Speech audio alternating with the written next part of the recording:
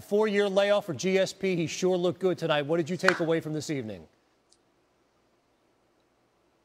All the critics were right. They said Georges St-Pierre wouldn't be as fast as he used to be. He wasn't. They said Georges St-Pierre wouldn't be wrestle like he used to. He didn't. They said Georges St-Pierre would give up muscle against Michael Bisping. He did.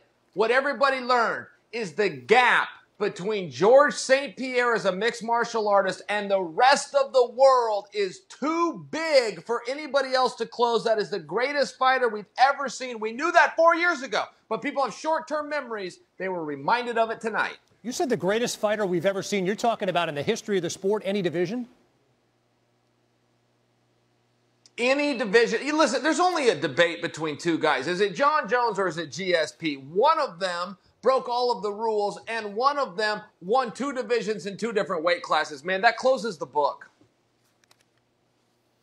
Chael, what's next? We talked with Gilbert a little bit about what's next. Gilbert said there's a possibility that GSP might drop down to 155. He fought at 185 tonight. Do you think that's viable? What do you think is next for him?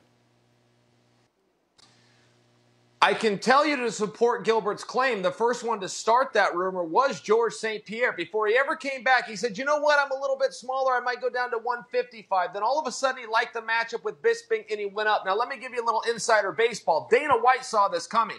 Dana White thought, you know what, George, you're a little too aggressive to take on the Michael Bisping fight, but I'm not sure I'm going to keep you around for Yoel Romero, for Jacare, for interim champion Robert Whitaker. So instead of doing a standard contract with you, you're going to guarantee me 2 fights with penalties should you not do it. You're going to fight Bisping, and if you win, you're guaranteeing me now you're going to fight Robert Whitaker. Georges St-Pierre signed that contract. Now, Dana can change his mind, and when Gilbert's talking about him going down to 155, he's only talking about one thing, which is Conor McGregor in the biggest fight of all time. But I think that might be a little bit aggressive. If you want to know what I think, I don't think Dana's going to make the biggest fight of all time. I think he's going to stay with the division, stay with his principles, and I think we're going to see Whitaker, Georges St-Pierre.